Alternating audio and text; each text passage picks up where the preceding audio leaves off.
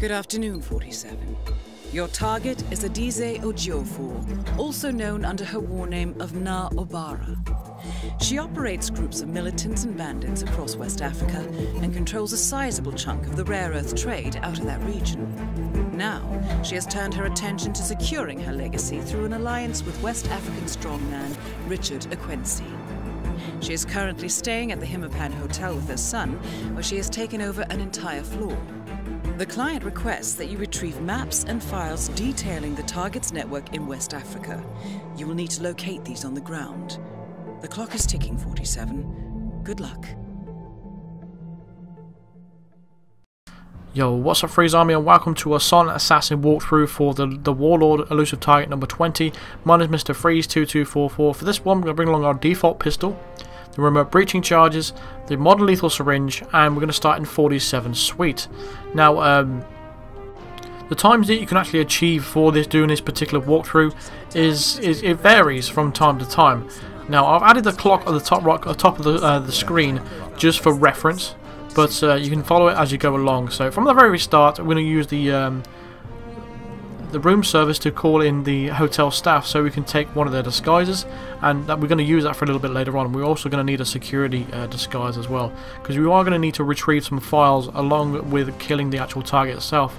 The target is in Ken Morgan's suite. She's surrounded by guards and a lot of enforcers, so the only way really you can get in there quite freely is with a hotel staff disguise, and that's the reason why we're going to use that one. For suit only, I do not recommend doing that. I may attempt it during the week, but for now I'm just going to put out a Silent Assassin video, and hopefully this will get you the Silent Assassin rating for this particular elusive target. It's not that easy, but that's just unfortunately how some elusive targets are.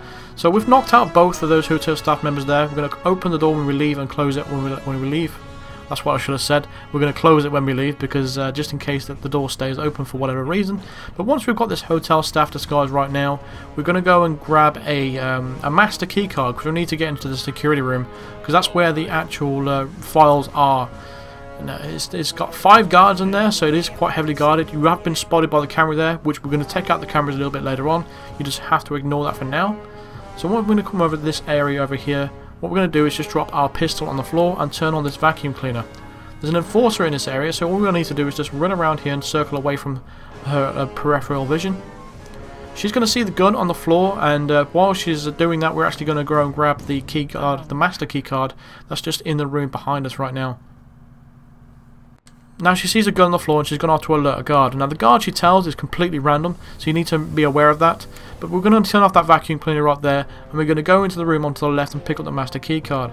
So because she goes off to tell a random guard, it might be different for everybody when it comes to doing the same strategy, but it's all the same basic idea.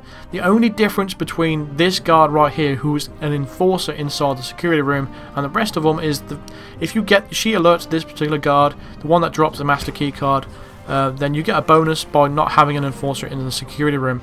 Otherwise, if it's any other guard at all, it's going to be an enforcer in the security room, which is easy to bypass anyway. So we just waited for this point right there after we took him out. He waited for the hotel staff member in the background to turn around before we dumped his body, and then we're going to put on his disguise. We're going to use the key card to get into the security room. Again, if it's a random security guard, you will have an enforcer in here, but you just got to wait for him to turn around before you go approach this safe, and then you can put a breach charge on the safe, activate it, and then take the files out of the safe. Again, if there's an enforcer in the room, he's very, very easily bypassed. You can, it's very, very easy. You don't really need much of a guide in regards to get past him. He just turns around, and that's when you need to bypass him. It's just that easy. So once you've put the hotel staff disguise back on, we're going to go down into this basement area, because there's a hotel staff manager right there. She's going to be looking straight at the door. So to avoid getting spotted by her, we come around and took this route here. And we're just going to circle around and go back up to where Ken Morgan's suite is. Now at this point in time, on some occasions there can be a security guard, not a security guard, but like a general guy walking up the stairs. Make sure you use your instinct when you're around this area, because he can see through this disguise. He's a super enforcer that can see through any disguise. There they are, just on the stairs there. The general is just right ahead of them. So we're going to take this slowly, because there's no need to rush this part. I decided not to just go full, you know, full scale speed for this one. That's the reason why I'm taking my time with this little part here. Now, here's the general guy, one with the red beret. Now he's just going to head upstairs, and that's where we ultimately need to go as well. So we're just going to wait for him to go up the stairs first before we go up before him. We're just going to follow him closely. He turns left in a way, so you ain't going to see us from this point. But you can wait at the bottom of the stairs until he goes all the way to the top if you wanted to. However, in this occasion, it doesn't really matter. So we're just going to go into the room to our right. The target herself is going to have a conversation with her son. And when she's finished that conversation, that's when we can take her out. So this is where we're going to wait. So on some occasions as well, she's going to be on this room completely by herself. Now, if you're here 10-20 seconds faster than I am, then you can easily take her out with a syringe and not have to worry about it. But because of the safety of the video and for the benefit of the video, I'm going to make sure she finishes the conversation and everyone leaves the room first before we go ahead and take her out. And for the benefit of the video, I will skip to that actual point. So she's now just fiddling around with her phone. The general guy or the son or whatever just left the room, so we're going to wait for her to turn around, and then we're just going to run up to her now and stab her with a lethal syringe. You can also alternatively use an emetic syringe if you want to. She does go into the bathroom, so you can choose to do that option if you want to. But the lethal syringe is just completely fine. It's kind of fail-proof if you want to use that word. But once we come down those stairs, you need to watch out for that hotel staff member at the bottom of the stairs. She's an enforcer. But we're heading over to this room here to take out the evidence of all the cameras that has been spotted us earlier. Now once we've done that, again you just need to watch out for the random enforcers that are around the area. All you're going to get is that female staff at the bottom of the stairs and the general dude with the red beret. And they're the two enforcers that are in the area. Apart from that, you don't need to worry about anyone else. Now what we're going to do now is just head all the way down to the stairs and head to where the pier is. And that's where we're going to take the speedboat and use the exit there. Now, again, once you come down to this restaurant area, you have an enforcer, which is a waiter. Again, watch out for him. He's just going to be to the left here.